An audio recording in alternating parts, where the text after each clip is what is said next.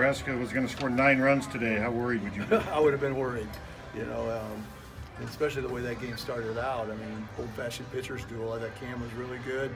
Fisher was outstanding, and we finally got to him a little bit. And then I just think sometimes baseball's crazy. When a guy is so good like that, you get anybody else out there, and it just seems a little easier. And I've liked our approach the last 10 days, and it's been getting better. And we've been talking as a group that we felt like we were on the verge of breaking out offensively, and it happened in the 4th, 5th, and 6th inning. And to score 8 runs with 2 outs in 1 inning, I mean, that doesn't happen very often.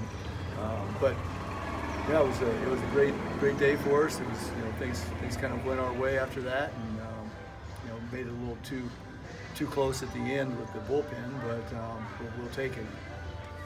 Go back to the 5th, and it all starts with another Chris Whalen hit. He's been, I don't know what his numbers are, but he's hitting close to 400, I think, since coming back to the leadoff spot.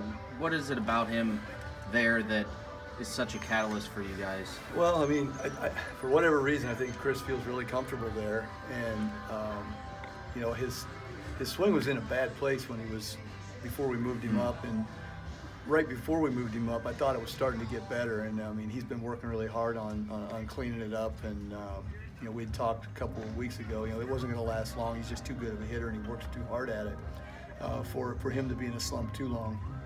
And getting him back into the leadoff, I think, really helped with his confidence, and he's seeing the ball really well now.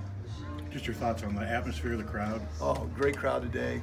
Appreciate all the Hawk fans coming out, to support us.